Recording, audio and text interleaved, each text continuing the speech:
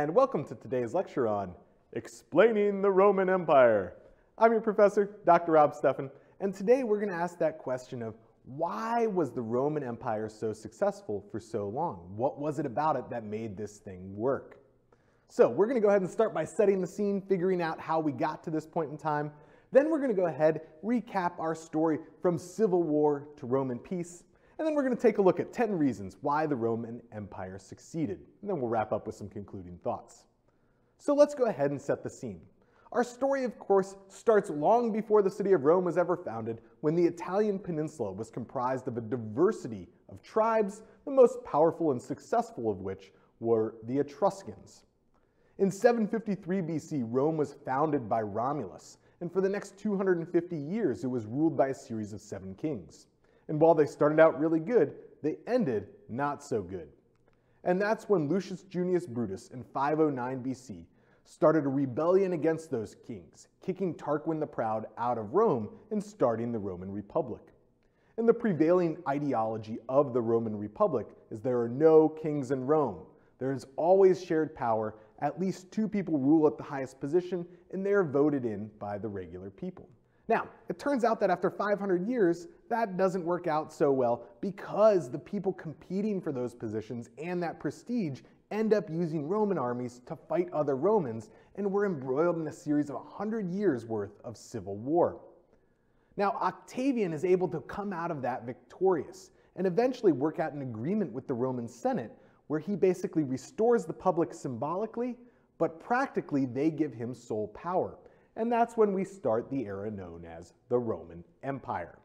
So let's go ahead and take kind of a slightly more in-depth look at how we get from civil war to Roman peace. So the civil wars start with this conflict between Marius and Sulla. And Marius is the hero of the populares, the everyday people, while Sulla is the hero of the optimates, or the senatorial class. And so these guys are the first ones to take Roman armies and march on the city of Rome, all right? So when Marius gets control, Sulla takes his army and marches on the city. Marius has to get out. And then when Sulla leaves to go fight Mithridates, Marius takes his army and marches back on the city of Rome. And then later on, after defeating Mithridates, Sulla marches back on the city of Rome and kills like 50,000 supporters of Marius. Now, even though they kind of have these in particular battles, nobody ever really ultimately wins.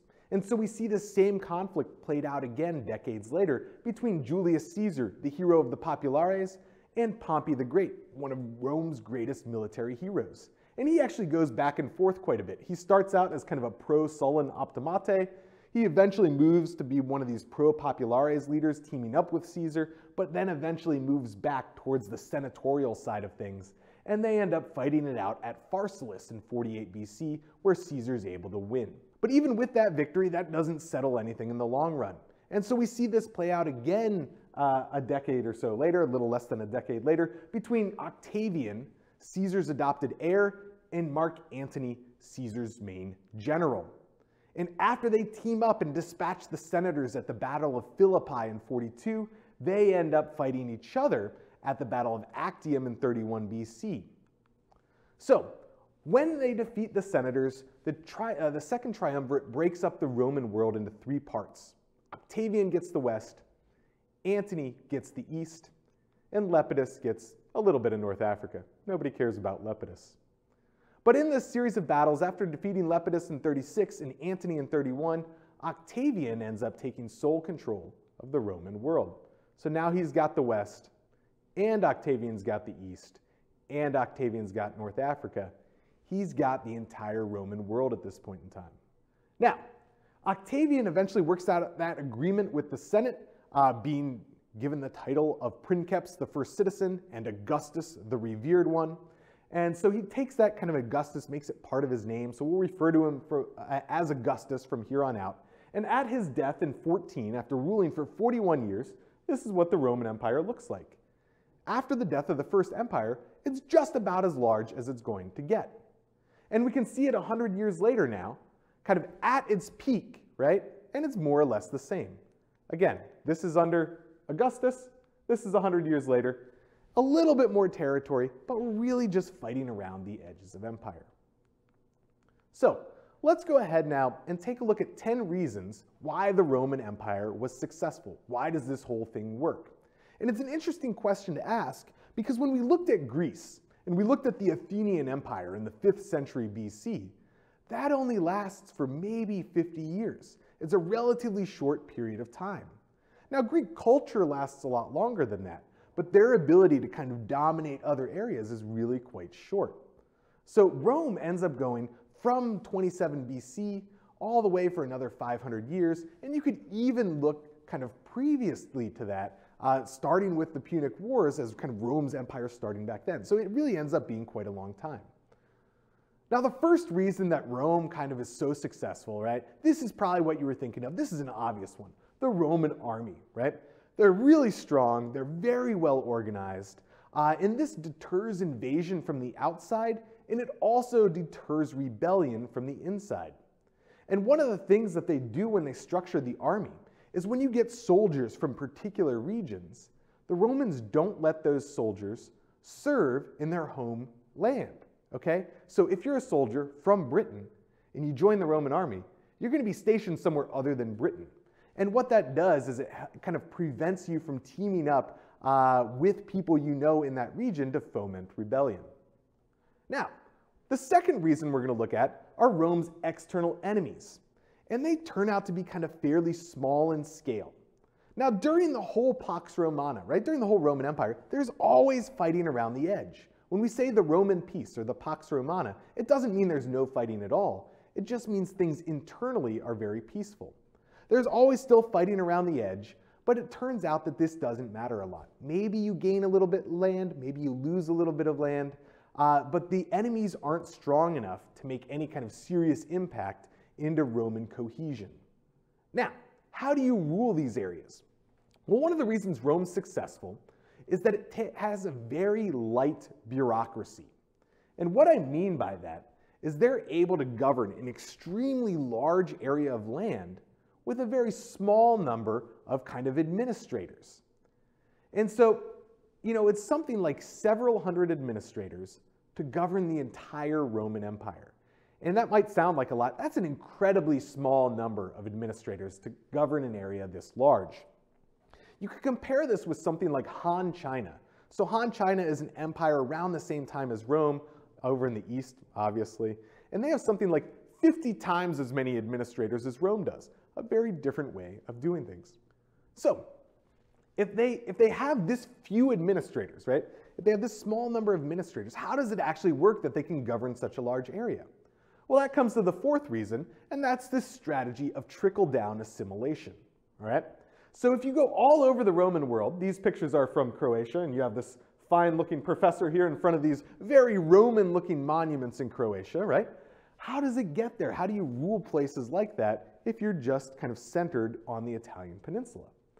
Well, what you do is you co-opt local leaders. So here we see Vercingetorix, and he obviously didn't get co-opted, but the idea is you take other Gallic leaders and other leaders from Croatia and all these areas around the Roman Empire, and you basically incentivize them. You flip that guy at the top, and you make it really worth their while to convert other people to this kind of Roman way of living, and then you only have to reward one person. And in doing so, you don't need to set up your own people there. You can rely on this person to keep them kind of at bay, keep them Romanized, that sort of thing, without a lot of people up at the top. In addition to that, Rome is very accepting in general about kind of religious and cultural influence. So they want people to kind of be Romanized, right? That's useful for them. But at the same time, when it comes to religion and comes to kind of cultural beliefs, they're extremely open.